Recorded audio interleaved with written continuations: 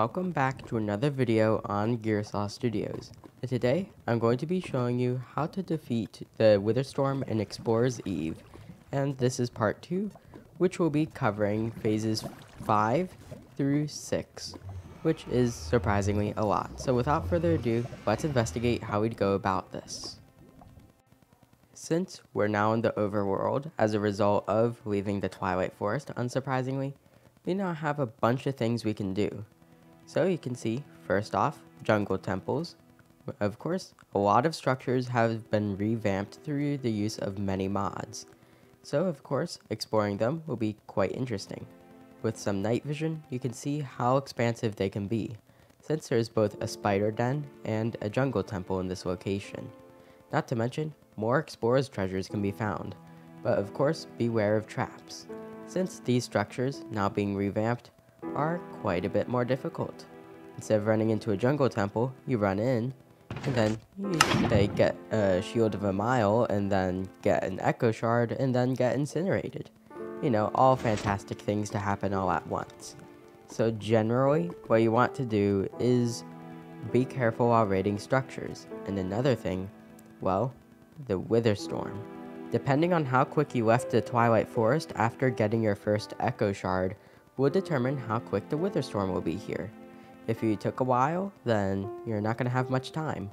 However, if you left within like 10 minutes or so, you'll have a whole 15 minutes to get away, which is roughly the same amount of time you had to get away from the first time, except now you're in the overworld.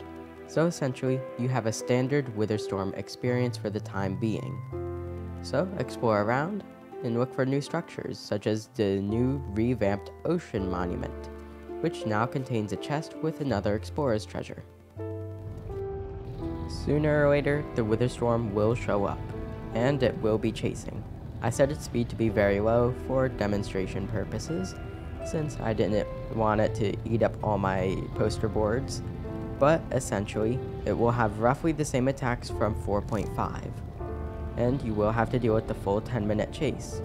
Essentially, this will work exactly how summoning a Witherstorm in normal CWSM will. As in, depending on how long you took, if you left early 15 minutes, which is roughly the same amount of time, essentially treat this as a normal chase. So, it's going to have its new bite damage, which will take almost half your health per hit. It will have its scatter shot, which means it will be quite a bit harder to run away since it will be firing so many skulls. And then, of course, it will have its normal attacks and then the super cluster, which will attempt to take a bunch of blocks in front of you so that way you fall in a pit and then get tractor beamed. So of course, keep running as usual.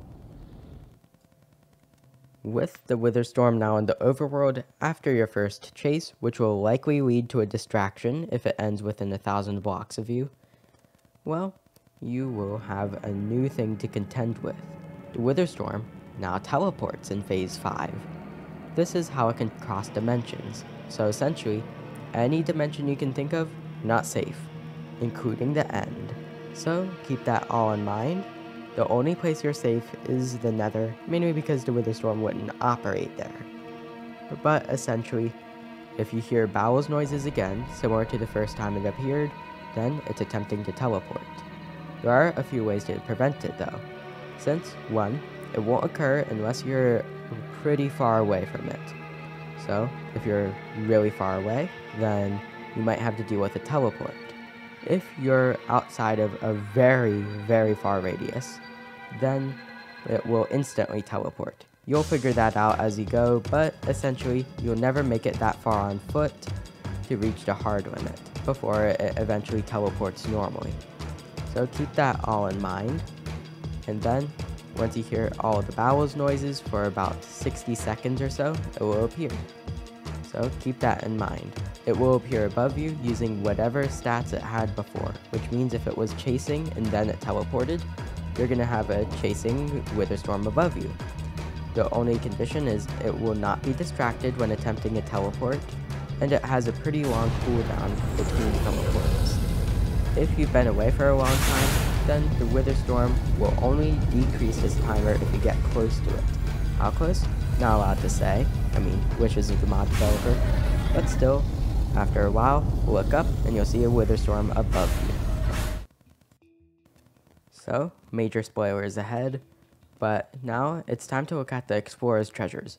Only 6 out of the 9, since 3 of them are past the symbiote stage, and are also quite different from the rest considering their power level.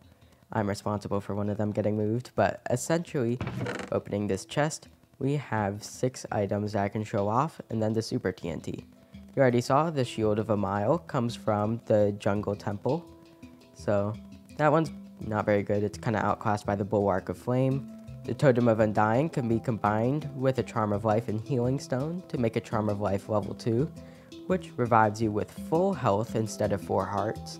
The Neptune Gloves, which gives some attack damage, but also gives you some strong underwater mobility. Essentially, you might be able to swim away from the Wither Storm with it. And then, speaking of which, using said water mobility might help you get the Iron Bubble from a chest at the very top of a ocean monument. You could use a TNT to break in. However, if you don't kill the Elder Guardians, those 18 gold blocks aren't for you anymore, unless you use TNT. And then, something very powerful, the Ice Bow. The Ice Bow is unbreakable now, along with inflicting chilled on targets hit by it. What this means is, if you put Infinity on it, you have a pretty much unstoppable ranged weapon. However, this bow cannot get flame, so it's going to be slightly weaker than the normal bow, but I think the slowness more than makes up for it. For the last one at this stage, besides the Super TNT, we have the Leviathan Blade, gotten from desert temples, which are now a very complicated structure, filled with puzzles and redstone and fighting a pharaoh mini-boss, but that one's really just a zombie with more armor. But each one of these is pretty useful, so, think about what you need, because the Iron Bubble, of course, allows you to get unlimited water breathing, so underwater caving's a lot easier, especially since diamond rates are a lot higher now. And with each of these, of course, you'll progress through your adventure. And also, the major one technically isn't an explorer's treasure, but the Super TNT. We're ignoring the last 3 for now. One of them's OP, one of them is a required progression item for 2 dimensions, and then one is not very useful. But the Super TNT is critical, since now it summons the Withered Symbiote, making it completely required. No Formidabombing now. To get said Super TNT, you have 3 methods to get the structure map in the overworld. You have the mine shaft, which is the longest, but probably easiest. So the real threat is the Wither Storm if you do this one. They have surface entrances now, and not to mention, they're gigantic. So you have to look around. If you see a small stone room, then you'll get yourself an explorer's map for the reanimated ruins. Of course, I said there are 3. The other 2 are the spider den, shown here, which is hard but very quick, so if you're able to brave the cave spiders and cobwebs, you can get yourself a pretty quick explorer's map if you break the wool in order to reveal the chests. There's also the catacombs, which is my personal choice, which will have a small entrance on the surface, designated usually by Soul Lantern, and then 3 layers. That one has a bunch of zombies, but is also decently quick, so any of these 3 options will work. And they all lead you to the same structure, the reanimated ruins. There are 3 variants of this, the Badlands, the Snow, and the Swamp variant. The Badlands is the hardest, but it also has gold everywhere, some of it hidden inside the walls. So, make sure to keep a close eye.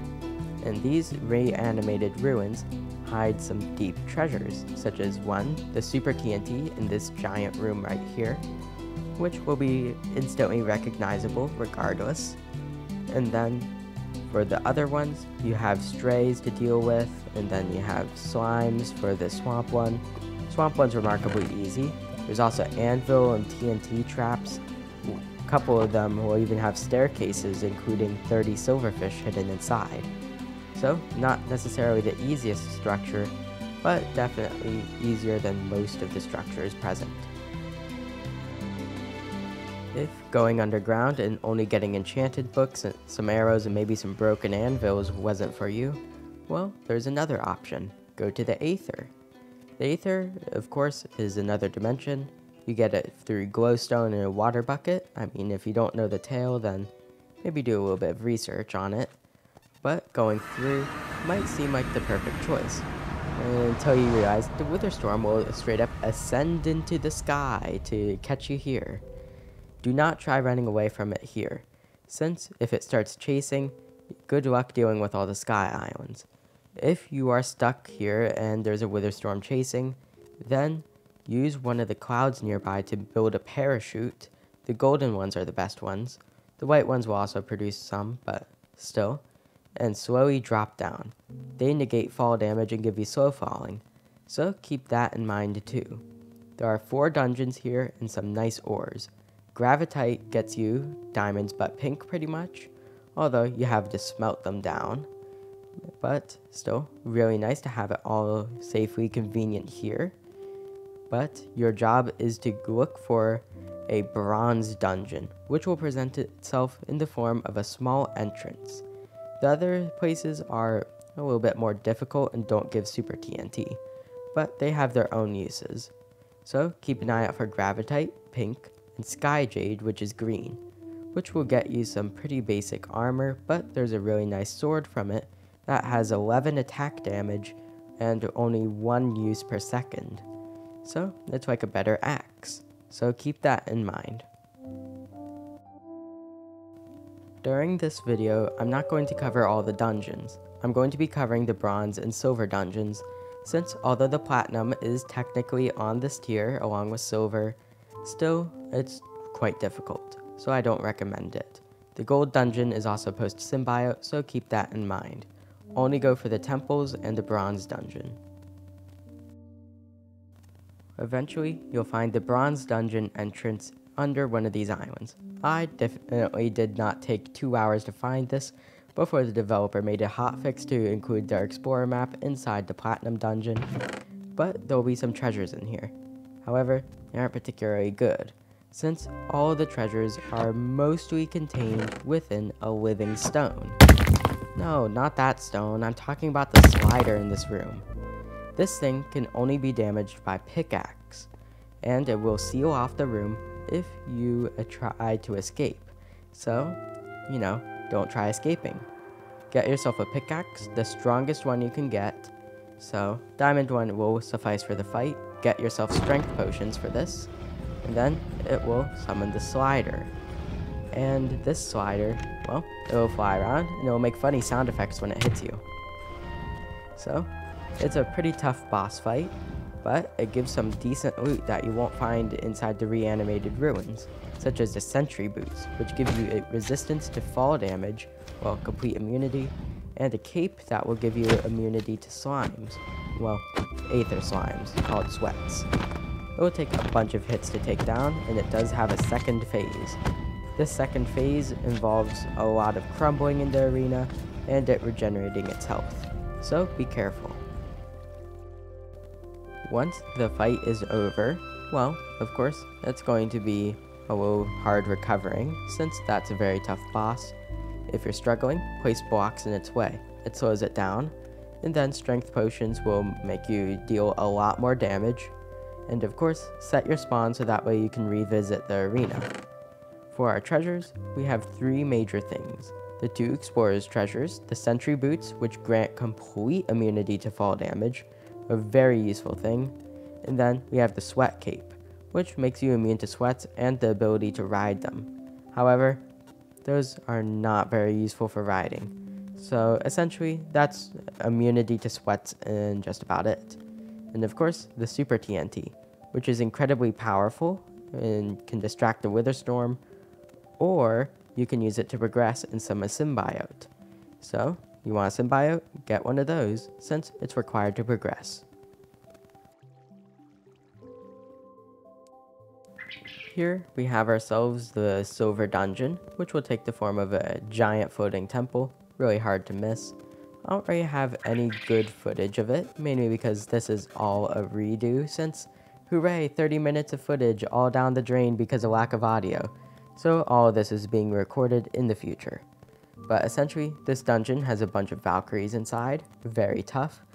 I'd recommend getting at least diamond or gravitite before doing this.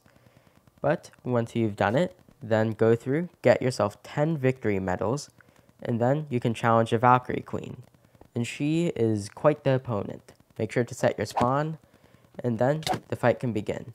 You'll notice she deals a lot of damage, so of course you have to keep that in mind. But fortunately, she has a pretty basic AI, since she only really flies at you, afflicts slow falling, and summons lightning from time to time. So, should not be the hardest fight, especially if you have Charms of Life or Poison Potions, since she derives a lot of her hitness from her high defense. So, make sure to throw a Poison Potion or two at her, and then the fight will go down pretty quick.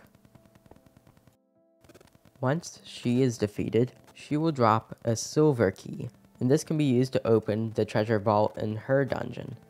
And this one is a bit more lucrative, since it has two things that are very important. The golden feather, which may or may not be removed because I totally didn't choose the final fight with it. And two, the hammer of King B Dogs, as in the real Minecraft developer, since he, in fact, made the mod originally. Along with that, some Valkyrie armor. You might get a little unlucky and get 3 pairs of boots and not the full armor set, but it is some really nice diamond armor, and it gives you some basic wings, along with immunity to fall damage if you have the full set and gloves. Overall, the hammer of King B Dogs makes this fight worth enough, and the golden feather, although its existence is at stake for a most part, since a little bit of silliness I've caused with it, still is very useful due to it inflicting permanent slow falling, some lightning knives, and basic things. But the hammer of King B Dogs cannot be understated. It is very, very powerful. Since you've gotten some pretty good items if you've done that dungeon, well, you have to think, what does it all do? Of course, the tools have obscenely long block reach, even if the sword version was removed for balancing reasons. Still, the axe has a pretty nice synergy with most things, considering its 3.5 attack range, and the armor, like I stated, gives flight abilities. So, although you might be sacrificing a little bit of defense, still, you can see, pretty simple glide. Looks pretty nice too, even with my indecipherable skin. But still, fly around with it, you might be able to escape some nasty situations, and it makes parkour a bit easier. But you can see, it's not to be relied upon, because I fell down pretty quick.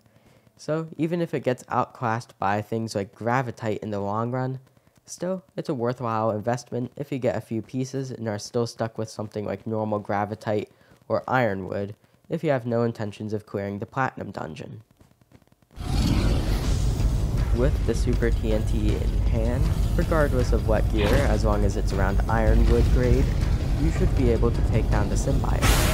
Even if the symbiote has a bit more one-shot potential than usual, because of something you'll see shortly, still, I'd say it's a little bit easier than normal. You place down the super TNT, and then the Witherstorm will absorb it, and the Witherstorm will, of course, absorb it over time, summon the symbiote, and then the fight can begin. The Witherstorm will now move away from the area to give you space to fight it, and its beams will visually still be on, but be disabled for players engaging the symbiote. And what does this fight look like? Well, no more grab attack, and a couple of other attacks have been tweaked. Also, no more skull attack, because, have fun, the Witherstorm does it instead with its flaming skulls. For now, the normal phase 1 will be normal. You fight it exactly how you do it in normal CWSM. However, in phase 2, its attacks become more powerful, such as the shulker bullets now inflicting clouds of levitation, and of course the symbiote is a lot faster now, so be careful.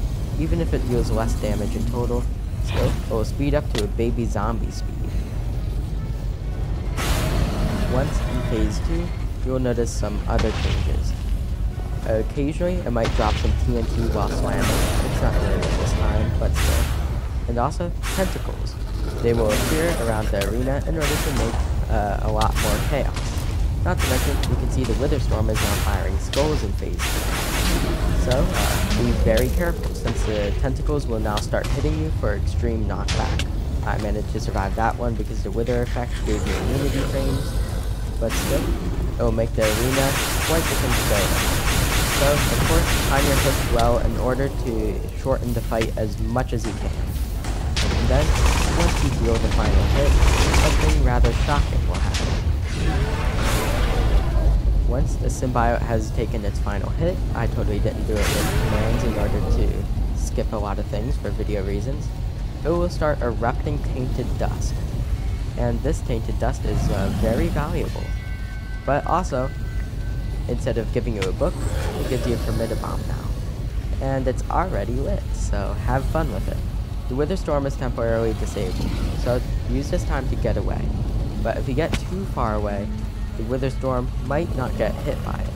Fortunately, Super TNT and 8 Tainted Dust will net you another Formidabomb, so don't worry about that. But escape the red particle radius, and then make sure the Wither Storm doesn't beam you back into its range, since it will try sucking you up right into the Formidabomb's range.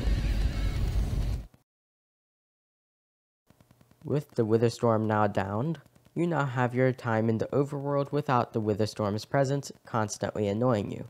How much time? Oh, 3 minutes. That's all you get now. Yep, no more frolicking around. The Wither Storm is going to immediately come back with a new and improved chase. Just come in and then activate it like normal, and this fight is going to be quite hilarious. Since, well, no more changing together symbiotes, the symbiote isn't going to be useful anymore. So, what you need to do is run. You might have to run through the minefield you call your symbiote arena, but, of course, this is phase 6.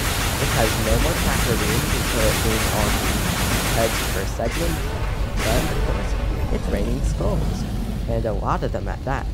So be careful since the amount of skulls is going to obliterate you, and it will now attempt to take massive amounts of blocks from in front of you, which makes the chase all the more difficult. And as long as you keep running, you should be safe as long as you avoid the skulls, since unlike in earlier phases which it's pretty easy to get away from as long as you run in a straight line, but this time it's not so lenient. Even if the Wither Storm isn't chasing because I set its speed to be very low, it's still going to get you. So, when you think you're safe, nope, you get blown up. So, this will last 3 minutes before it changes to phase 6.5, where it becomes its most dangerous since it will have 9 heads. From here, it will be, well, incredibly dangerous, and you'll start the next segment of your journey. Now, we're in the Nether.